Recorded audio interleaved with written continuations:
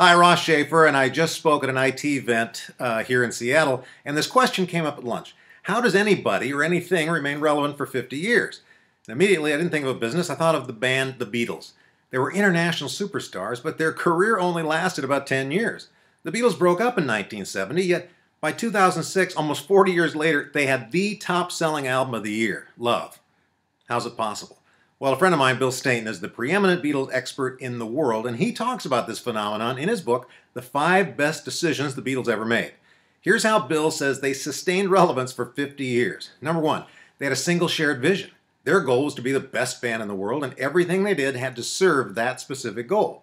Secondly, they played into their strengths. John and Paul were great writers. They didn't depend on Ringo or George to write the songs.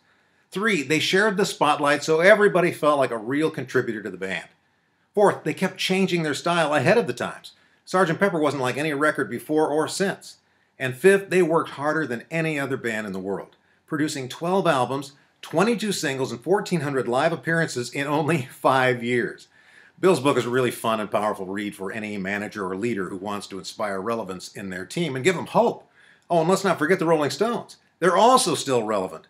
The Stones' last tour grossed over $550 million, which is a pretty sustainable business model, I'd say, especially since their first show was in 1962.